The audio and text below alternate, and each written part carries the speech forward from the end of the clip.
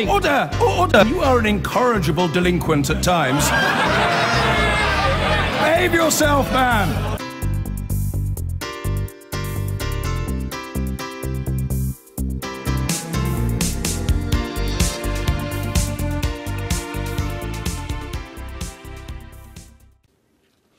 The leader of the UK's biggest trade union, Unite, has demanded that the Labour Party investigates what he claims are attempts by some Labour MPs to undermine his re-election campaign. Len McCluskey is being challenged for the leadership of the union by Gerard Coyne. The result of the contest will be announced at the end of the month, and as our industry correspondent John Moylan explains, it could impact Labour's future. He's the former Liverpool dock worker who rose to become the most powerful trade union leader in Britain. But he's up against this man, Gerard Coyne, politically to Len McCluskey's right, who believes that the UK's biggest union needs to change. Make sure that you do vote, because it's really important.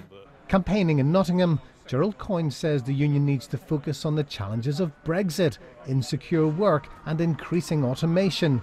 And he's scathing about what he calls Len McCluskey's meddling in the Labour Party. I'm standing because I believe the union has spent too much time messing in Westminster politics. And actually what we need to do is make sure that we're focused on making our members' priorities absolutely top of the agenda.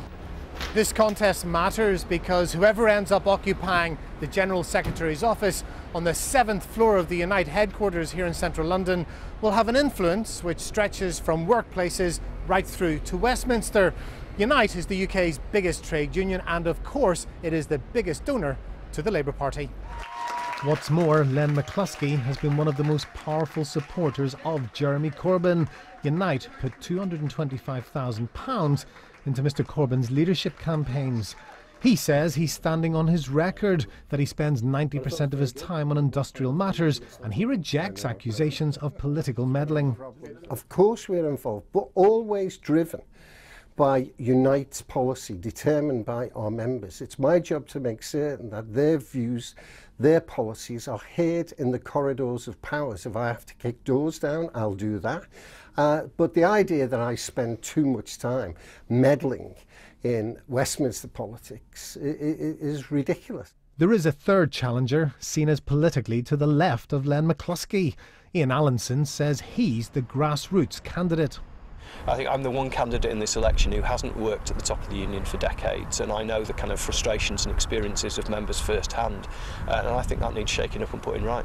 The political stakes are high. Seasoned Westminster watchers believe the race could define the future direction of the Labour Party. It feels like a proxy battle for the Labour leadership. There's no question Corbyn will be watching this result and he will be hoping it goes his way and Len McCluskey wins, because if Gerard Coyne wins, he knows that he'll have another enemy. Whoever wins will lead Unite through to the next election. Voting in this increasingly bitter battle closes in just over a week. John Moylan, BBC News. I've been getting